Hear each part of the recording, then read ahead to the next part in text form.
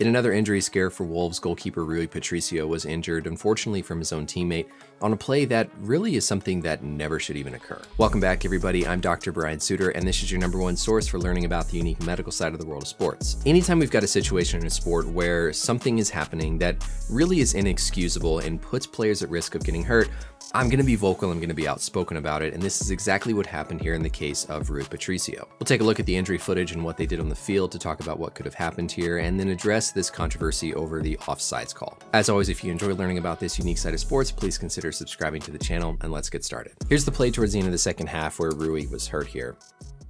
The terrible part of this is right away we know that Salah was offsides here, and you can see the Wolves players even putting up their hands to know this, and the ref knows this as well, but of course the rule is you don't wait to call and put the flag up until the end of the play. So now we've got all the Wolves defenders here sprinting back as quickly as possible because they don't know for sure that the offside is going to be called, and of course they don't want to give up a goal. So then as this continues, of course, Patricio is coming out of the goal to try to make a save here, and unfortunately gets essentially kneed in the head right there from his own teammate. Now, a couple of key things that worked in Patricio's favor here. Number one, he was at least aware that the collision was coming and was somewhat able to brace for the impact.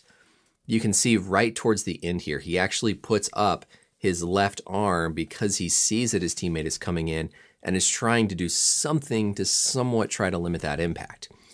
It looks like he maybe even gets his arm on the defender's right knee, somewhat trying to say, hey, I know this is coming. I'm going to try to protect myself here a little bit, which gives him a better chance of not getting seriously hurt. The other thing, too, that this allows you for is for your body's muscles to sort of prepare for that impact so that you don't take as severe of a sudden movement change in the neck or a serious load through the neck. So here as Patricio goes out, he can get ready and somewhat try to limit the impact that this is going to cause. If this had happened when Patricio had no idea that the defender was coming, it probably would have been a worse outcome. We can see from this view again, he was able to get that left arm up a little bit, showing that he was ready for the impact. He knew it was coming, and he at least had a split second to sort of stiffen up and prepare his body. Unfortunately, his neck still did get twisted pretty severely here to the left, which puts the spine and other nerve structures at risk. Now, of course, even though he was able to get that left arm up, the momentum of the defender is still going to be enough that it's going to carry through that arm and at least cause some impact to the head, like we saw here, basically on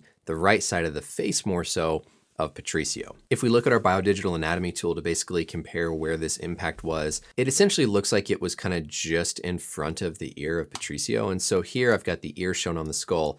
So kind of somewhere right around, this area where the knee collided with Patricio's head. The main bone that sits in that area is one called the temporal bone, and it has a piece that extends around here. You can see what we call here, this is the zygomatic arch, and sort of deep behind that zygomatic arch is going to be where our TMJ, our temporomandibular joint, where the mandible articulates with the skull. It sounds like Patricio does not have a fracture. He essentially was awake and was able to recall everything that happened, which is great.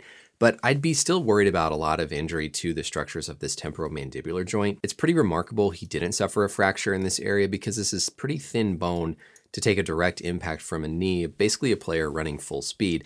And so that's why I think at least the ability for Patricio to put that arm up and start to turn away a little bit, kind of turn some of his momentum away to allow that to kind of more glance off of him as opposed to turning directly into it. Let's go back to our on-field management here to point out some things the medical staff is doing. So first thing we see here when they get out to the field, number one, checking to see if he's alert.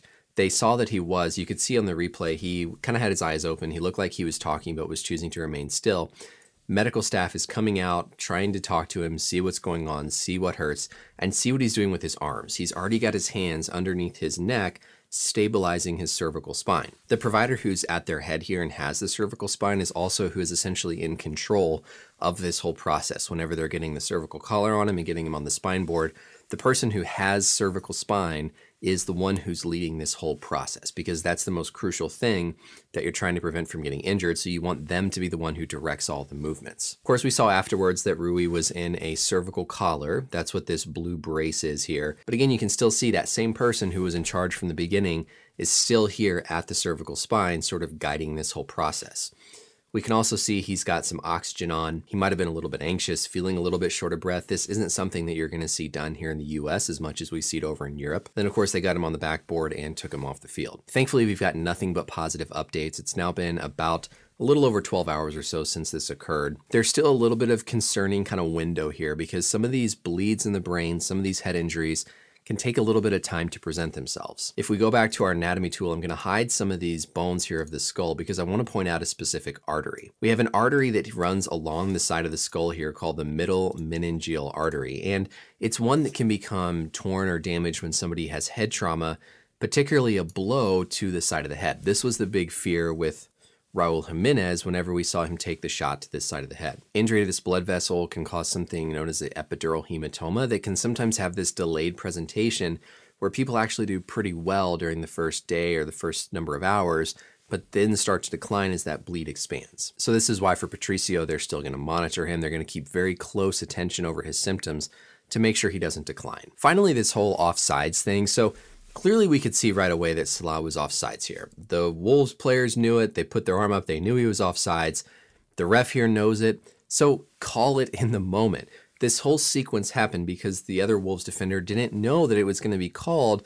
And so they're rushing back full speed to try to make a stop. Like, what are you trying to do? Are you trying to like trick the team? Are you trying to fool somebody? Just call it right away. Just have a whistle on that ref on the sideline to be able to blow it right away and say, no, play's over, stop playing, because this is the type of thing that can happen when this is the way that the rules are put in place. We've got the whole concussion thing we see in professional football. There's no reason to have another seemingly unnecessary way that the game's officiated that's only going to put people at risk of getting hurt. Now, there's going to be some times where it's such a bang-bang play where you don't have time to call it to stop somebody from getting injured. But this, he's got like so much field left to cover. There's no excuse for why this play is not called dead right away, because this would have prevented Rui from getting hurt. Thankfully, it sounds like he's going to be okay, but that could be something that paralyzes him. It could be something that causes death from a bad brain injury. So I hope this encourages professional football to take a closer look at this and change the way that this is called right now. That's it for the video, everybody. Thank you as always for watching. Let me know any questions or comments down below. And until next time, we'll see you later.